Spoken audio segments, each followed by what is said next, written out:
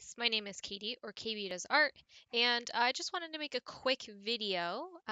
Someone asked me to make a tutorial for a wine glass, so I thought I would go ahead and just create one real quick because this should be a real quick tutorial, so I thought I'd just upload it for fun. But I'm going to create this using a cylinder, so go ahead and grab a cylinder, and then I'm just going to move it up above our ground here. Next, hold Shift and right click and grab that multi-cut tool. Then I'm going to hold Control so we get this nice little ring. And then I'm going to make a line down here and a line up here just by clicking my left mouse button. And then go ahead and go into vertex mode. And we want to take these vertices and bring them on up. This is going to be about the height of your glass. And then let's take these vertices, make sure you got them all, and we'll take these down to be the size of the cup. Next, what we want to do is go into face mode and select these middle faces. Do Control E, and we're going to down the thickness on them to make that stem. And you can make it however thick or thin you would like. Next, I'm going to go back into vertice mode, and then I'm going to move these guys up just to make it a little bit longer. And then I kind of feel like I should scale them down just a bit to kind of make that like a bit more of a rounder shape like that. This could also be the same process if you were doing like a champagne glass. You could like elongate it and make it really thin. But that can kind of be up to just whatever shape you want to make your wine glass. Go ahead and select these top faces and delete them.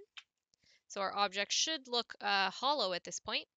And then select the whole object and do Control E to extrude it. And then we want to either push the thickness in. So you can do it like that. Don't go too far.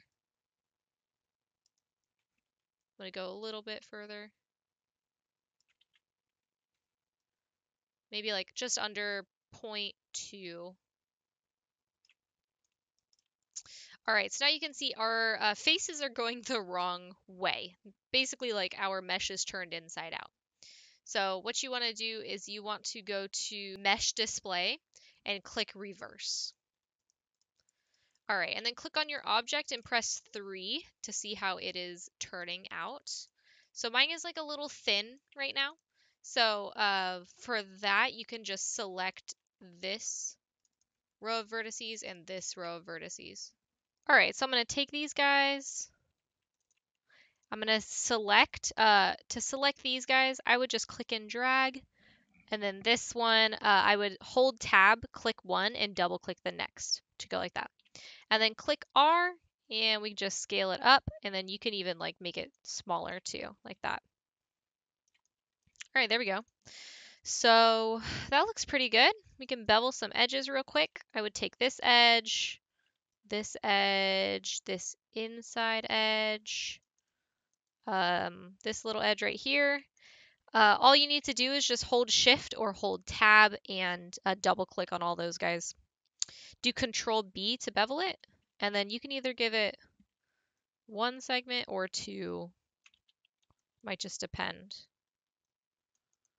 All right, these guys will need to fix.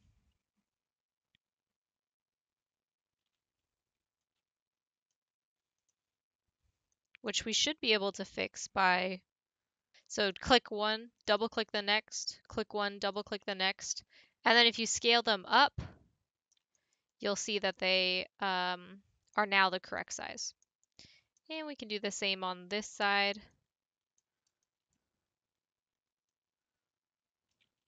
So we'll take these guys and then these you'll scale down. All right.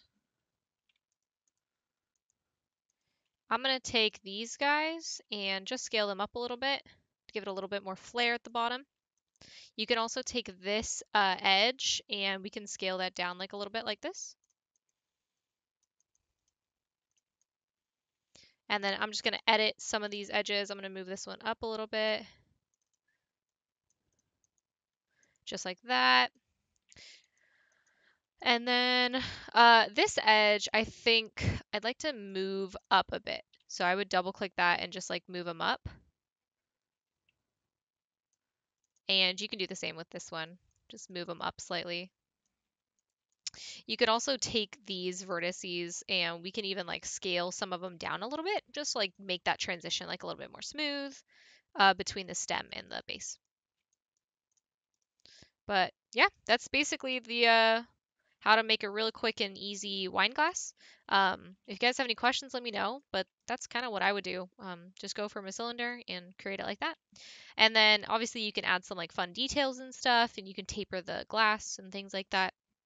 To texture it, I would probably just like throw like a clear texture on it, which you can change in the transmission, uh, which is right here. And then, I mean, you could give it like a little color tint, like if you want it to be like slightly purple or something, or slightly blue.